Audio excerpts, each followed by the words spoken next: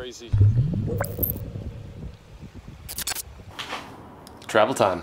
We got big things happening. This is something I don't normally do. I don't normally take y'all on days like today, but I'm gonna attempt to. I'm gonna attempt to take you along. As y'all know, I used to be deep within the outdoor business of industries. I did sales, I've done camera work, I've done a little TV time, I've done just about everything, and I still like to do that stuff. And we got manager Matt with us, which you guys have seen on this channel. He does a lot of the business stuff for the Googans and myself, and he just helps us out in so many ways. He's an amazing man. Anyway, he needed a little company on this trip, and I'm just the man to go do it. So let's head on to the deep, swampy south of the Georgia. Actually, we're not going to the deep south of it. We're just going to Georgia. We cannot forget OSG's chauffeur service. Yes, welcome aboard. Welcome aboard with Emmy as well as your co-pilot. Yeah. Hey, she's gonna be a great co-pilot one day. And we're also accompanied by some friends. I have a stick here. This is actually one of the sticks that y'all made me. Thought I'd start taking it along for my runs since it's lighter than my other stick. And I got a fly rod in here for some reason. Don't really know. We're on our way to the airport, but I gotta do something first. Hopefully it's successful. I'll tell you about it in just a second. It's good news, folks. I went in for the drawing, first come, first serve, for the public hunting land. It's just for I got in. There's only like 100 left. We got in, and I didn't have a renewed license. My license isn't even expired, but I had to have a renewed license. I did not get drawn for the deer, which is extremely disappointing. I did get drawn for hogs, ducks, and anything else for general. So, big win. Now we got to get on a flight and head to Georgia. Amy, you just stay put. Stay put in there till Daddy gets back, all right? We'll see you tomorrow. Okay, love you. There's never a dull day at the Chick-fil-A, anywhere you go, even in Atlanta, Georgia. Today is CKPK Day. There's a bit of a line, but at least we know we're helping kids out. I was born in the state of Georgia. I sometimes don't let that out because I'm so proud to be a Texan now. Just about on the Florida-Georgia line, just like the songs, the songwriters, that's them. Amidst the excitement of helping the children's, they forgot to put some nuggets in our deal. I do need myself a napkin right now because I've gotten yellow honey Dijon juice on my shorts, about to go to a meeting. This is, what do you do right here? No, they didn't give us napkin.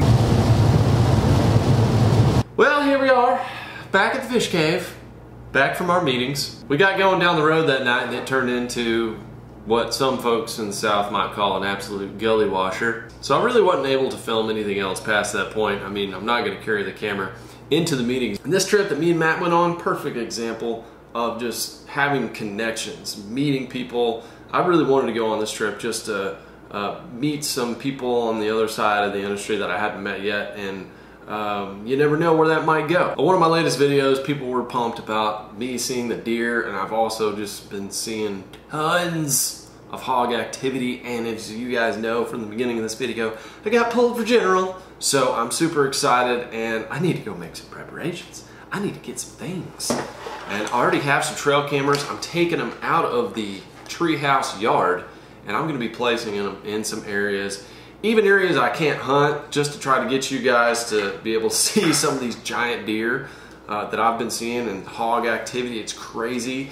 I've really been going, and I've been running as my scouting, and I'm kind of going off paths and going into different areas that I know that the hogs and the deer are living. So it's almost time. Hunting season is almost here.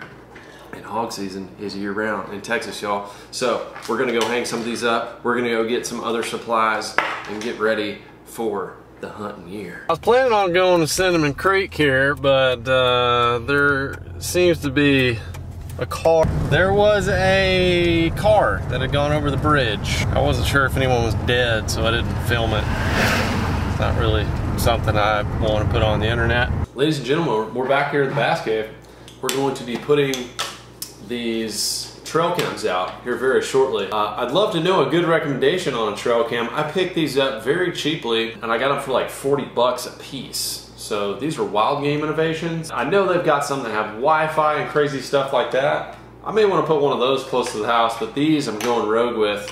We're gonna take them out here in just a little bit and plant those. So I got one of these Sniper Hog Light. I heard this guy that runs this company is a very nice gentleman. I think his name is Rob. That's what the archery store told me. My buddy JT. This is what I used. Video you guys never saw. This deal is pretty neat. What it does, you screw it into the front of your stabilizer, or you know, screw it into your stabilizer. It becomes your stabilizer. Someone's calling me. Los Angeles. I better take this. Could be big. Yes, sir. I'm good. How are you doing? Wishing you were fishing? Yeah, I understand that, yeah. All right, well, that was actually an important phone call. It was a potential sponsor. Always looking for more of those, especially in the outdoor industry, so that's really cool. Thank you guys for all the support on this channel and just, you know, the positive comments and everything like that. That sometimes helps when there's sponsors and partners, you know, checking things out, and they go and they see positive stuff. Helps me out, so I appreciate you guys being so positive here on this channel. I get a lot of comments on that from other brands. Screw that in there, and then it has a light connects, and then it has a trigger on it. It has two different settings. It has a low and a high, so when you're hunting, feel out the hog, see reacting to the light, and then it has a bright mode where you can just hit it, and then trying to figure out a good thermal scope for a rifle, but they're just so darn expensive.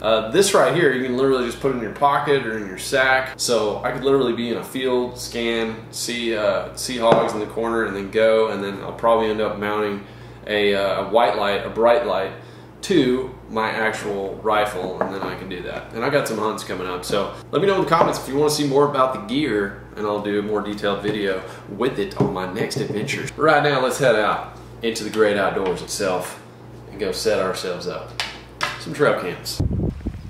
I could literally be a spot right there. Just look at them. Little pigs, mama pigs, big pigs. Look at that heavy mud wallers right here. I mean, just tracks. I gotta put a camera up here. All right, camera 1 set up. Got number 2 set. Big time game trail right here. Tons of activity. The crazy thing is I can smell them right here. I know that sounds kind of weird, but I literally can. Let me know in the comments what you think this is. It's got a fish tail. It looks like a big catfish. Super hard skin. Looks like some big old rib cage bones. Look at that. And that is really hard. It's throwing me off. Like half of it looks like fish. I mean, I don't think that'd be gar, because the skin looks like catfish skin. I don't know if I've seen catfish with that thick of bones. The big bones sticking out to the side. Y'all, seriously, let me know what you think that is. That is crazy. That might be one of the funniest hats I found by the lake, just giving the circumstances. Lake hair don't care. The person obviously just gave up on the boat ride. Was like, you know what? Just gonna let it all fly. Wonder how many Coors Lights were on that little deal. Found me another spot. I'm gonna set up a camera a long ways away from where I was. There's a lot of activity going through in the bushes right here behind me. Throw down another camera over here and see what we can get. This is a big time bedding area. All up in these roots, little ditches. That's a big one right there. All right, final one set up. Now it is time to hike back. I've returned. It's always good to get out there. Just enjoy the sweet sounds of nature. And a lot of sweat in this case. But not only did I put the cameras up, some good places I think. I also got some good recon tracks, seeing how those little pathways, you know, where the brush has been. Also, just from recent rains, that's made it a lot easier. I ended up finding some wallows. I don't know how old they are, but wallows with tracks in them. The cameras are pretty spread out, and I've got one more I need to put up in a little oak thicket where I saw those deer. That's all we got for today, guys. You know what's next. We're gonna go check those trail cameras. Kind of a weird vlog today, running around in so many places, but I just wanted to take you guys with me, show you what's going on in life. And pretty much from here on into September, I'm not gonna be doing a whole lot of traveling. I've got a couple of trips that aren't too far away that I'm gonna be doing some hunts and different fishing trips on, but if I get the call of, my water's broken, You gotta get over here, quick. I gotta be ready. So that's why I'm not traveling out of state. Stay pretty close, within, you know, a couple hours drive where I can get to the hospital if need be. I don't want to miss the birth of my firstborn baby girl. And if y'all want to check out other stuff that's going on with that, you can check out the Lake Life family channel. I'll have it linked down below. It's kind of OSG's point of view on lake life around here, but also just stuff we do around the house and family stuff. Don't forget to hit that ding dong notification button so you don't miss a single episode. And I will see you on the